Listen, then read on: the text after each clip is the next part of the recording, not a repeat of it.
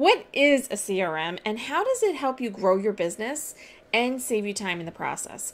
I'm going to explain to you exactly what it is and how that's done in this video. If this is your first time stopping by, my name's Alicia, and if you're all about growing your real estate business, learning all things real estate, and having an amazing net life in the process, make sure you hit the subscribe button and hit the bell, and we'll get started right now. By the end of this video, you'll have your head wrapped all the way around what a CRM is and know the 3 secrets in helping you grow your business and saving time in the process. First, a CRM is a client relationship manager or a customer relationship manager. And I really think we could rename it time management system because it's here to make you more efficient, to save you time and get you more referrals. The first secret that the industry probably doesn't want you to know is that it does not matter how much money you spend on your CRM. It truly doesn't. You can do anything from referral maker with Buffini, top producer, KV Core, or you could just go old school and do Excel sheets or Google Sheets or pen and paper, depending on how big your database is. It truly doesn't matter. It's going to come down to you and your efforts. So let's just get that one out of the way.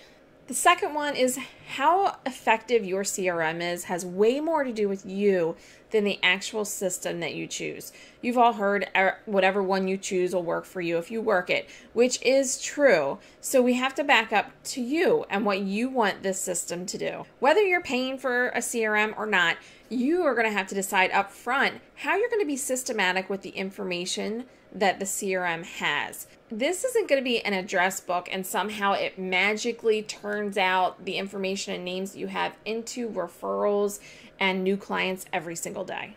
I think that's a little myth in our industry that there's just magical glitter dust that goes in there and makes that happen. What are the plans with the information you're going to have in that CRM? Are you going to meet with the people every quarter? Are you going to section out your top 20 and make sure that you spend one-on-one time with each of them? Are you going to plan client events? Are you going to call them? Are you just going to let it go to email every single month to the people in your database? You have to decide what energy you're going to give the stuff that's inside that CRM. The CRM is going to hold the information for you and it's going to do whatever you tell it to do, but it's not going to know what to do unless you've predetermined that. It's just like having a game system and you can see the game, you can hear the game, you can see all of the stuff that's on the screen, but you don't have a joystick. Yeah, I'm 43, so I'm talking about Atari here. So it's like having the game but no joystick and you can't go anywhere. You know where you want it to go, but you can't tell the system where you want your player to go. That is exactly how a CRM works. If you don't have a plan of action laid out to tell it to complete these actions, it's not going to happen for you. So the other secret about CRMs is that the value is in the humans, like the actual people in it. So every line item in your CRM, every single person that's in your CRM, that's where the true value is, because we know that each one of them knows, take a guess, 100 people each. So each person in your CRM equates to the potential of them telling 100 people about you. So don't worry if you have a small database, because remember that each of those people influences at least 100 other people.